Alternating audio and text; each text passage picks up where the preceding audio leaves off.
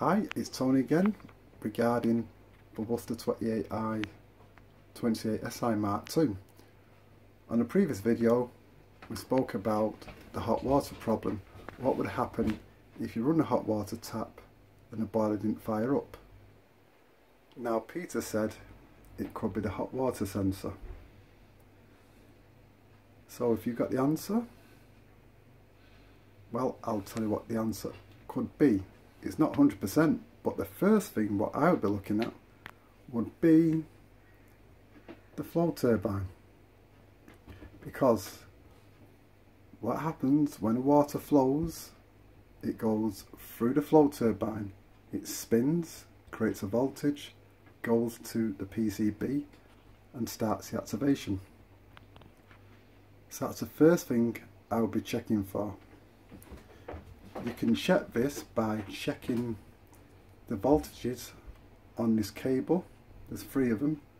One gives a constant voltage, it's very low, it's only about 5 volts DC, and when it's working, I can't remember the exact wire, but the return wire will give a reduced voltage, about 3 volts.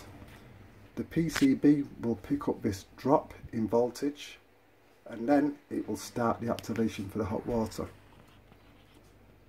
So that's how you can carry out the test. Alright Pete, you've got a question? So you're checking the resistances on those 3 wires on the flow turbine? No, yeah. There's not resistance. The voltage, yeah? It's a voltage. And one's low voltage. They're both low voltage. Yeah. One voltage comes from the board, it's a constant voltage. Yeah. Then the PCB is looking for a drop in voltage to tell it that the hot water is working. So the flow turbine creates this drop in voltage, the board detects it, and that's how it starts the hot water. Okay, so I haven't finished. Okay, so you tested it on volts AC. Are you testing it at which end? Are you testing it at the board or at the other end? You can test it at the plug, yeah, or you can test it on the PCB. It's pretty tricky to do, but you can test it in the plug. You can get your multimeter down there, yeah, and test it there. Okay, fair enough.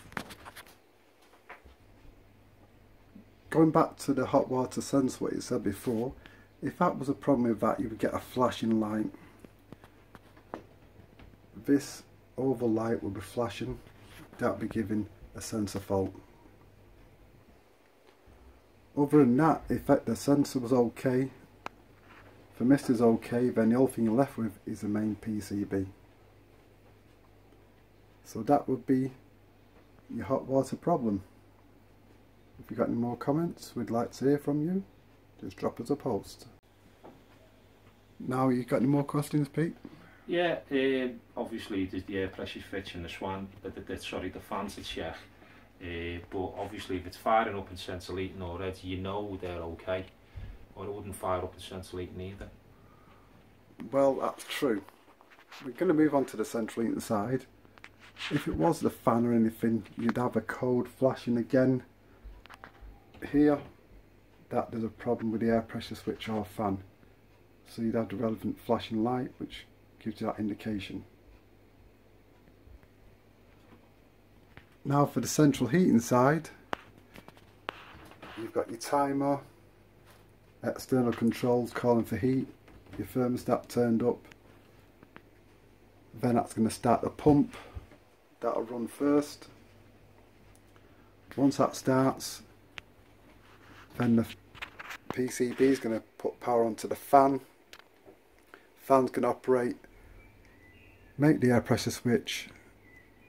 That then will send the signal back down to the board, start the ignition sequence, start the spark, which is there on the electrodes. Gas valve will open, send gas out, be ignited by the electrodes, detected by the flame detection probe, which is at the back. Send a signal down to the board that the flame can stay on, and then the ignition sequence will carry on. There's a couple of other controls up here. you've got the main primary sensor, and you've got an overheat thermostat at the back there as well.